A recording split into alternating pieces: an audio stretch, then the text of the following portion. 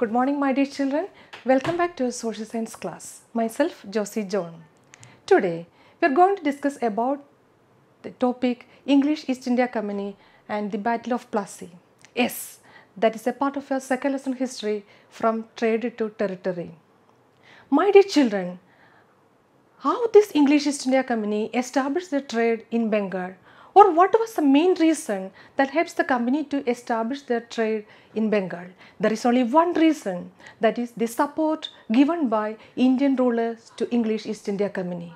That means Indian rulers, they granted special rights to English East India Company for their trade. Actually, the first English factory was set up at Surat in 1608. But they established the factory at Bengal in 1651 on the banks of the river Hooghly. That was the base of their trade. The English traders called factories, they operated their trade from that factory.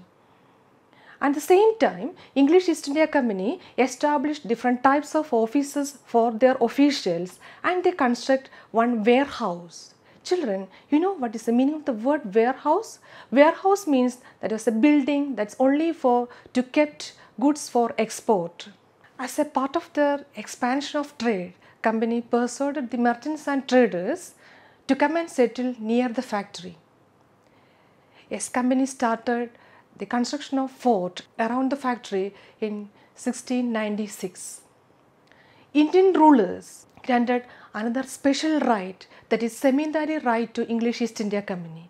Semindari right means that was a right to collect tax.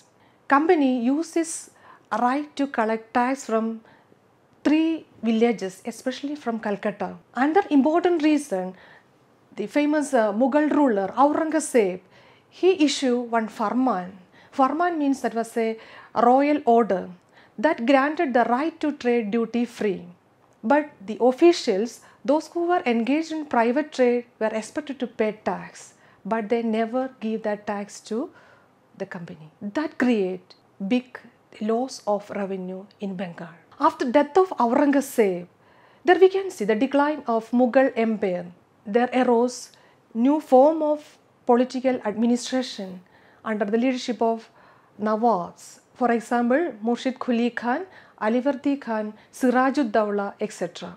What is the speciality of these rulers? They never follow the concessions already given by the former rulers. That means they never give the right to trade and at the same time right to trade duty free, right to mint coins, etc. Company realized one fact. These restrictions put forward by Indian rulers will ruin the company's trade. So there started clash between English East India Company and the Nawabs of Bengal. That clash ended in the famous Battle of Plassey. Yes, children, our next topic is the Battle of Plassey that took place in 1757. That was a clash between English East India Company and the Nawabs of Bengal. What was the main reason of this Battle of Plassey? That is the clash between English East India Company and the Nawab. Actually, this English East India Company, they were worried about this power of Sirajud-Dawla. He was the Nawab of Bengal. That time, they used one new technique. That is, they decided to help his commander-in-chief, Mir Jafar, to become the Nawab of Bengal. That time, Sirajud-Dawla asked the company to stop fortification and to pay tax. But that order was totally a failure. So, Sirajud-Dawla decided to capture the warehouse of company and at the same time he decided to block their trade and he conducted a march to Calcutta to capture Calcutta from the hands of English East India Company. That time, English East India Company heard about that news. So, they sent one famous army under the leadership of Robert Clive. But in that battle, so there started that battle between English East India Company under the leadership of Robert Clive and other side Indian army under the leadership of Sirajud-Dawla. In that battle, Indian army was defeated by English army.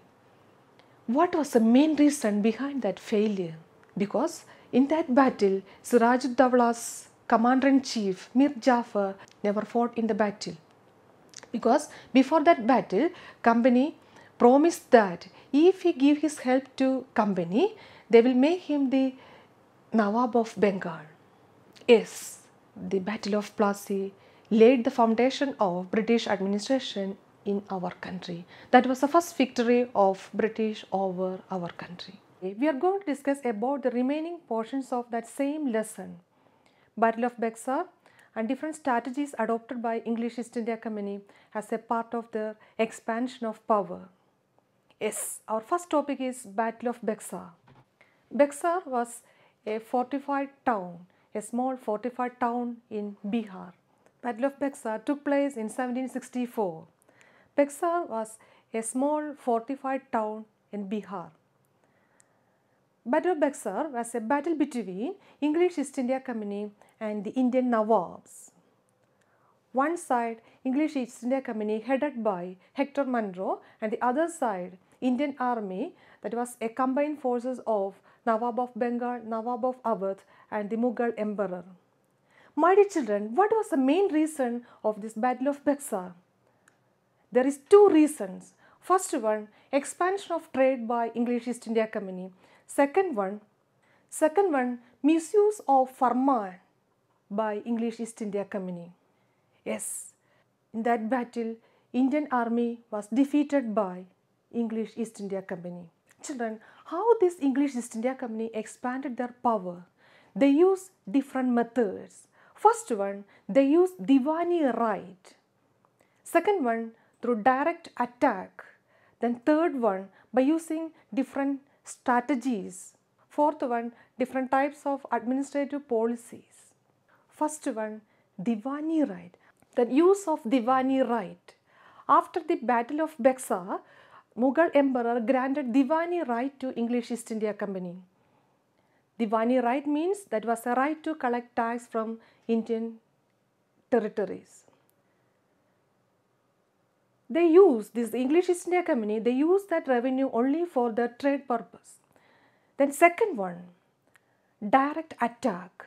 After the Battle of Maratha, Anglo-Maratha War, this English East India Company, they defeated Maratha rulers and they annexed their region with their own empire, with their own territory.